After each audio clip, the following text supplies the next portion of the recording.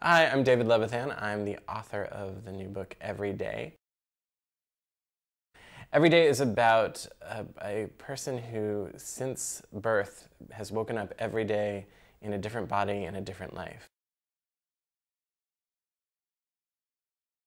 But what is life like if you don't have a body and a life? If you change every day, when you don't have a gender, when you don't have a race, you don't have parents, really your only history is your very personal history, and your only self is the self that's created inside of you.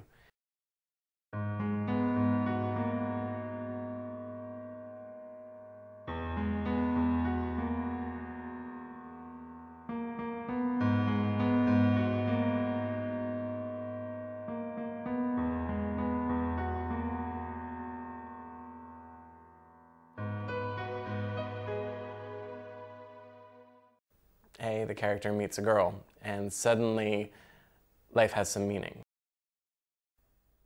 Rhiannon. Her name is Rhiannon. And for a moment, just the slightest beat, I think that yes, this is the right name for her. I don't know why. I don't know her, but it feels right.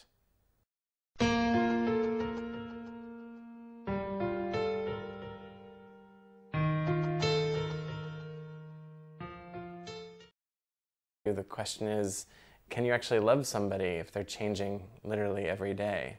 And can love conquer that? Or do we have such proclivities towards romance and towards who we love that it's unconquerable to love somebody who alters themselves so frequently?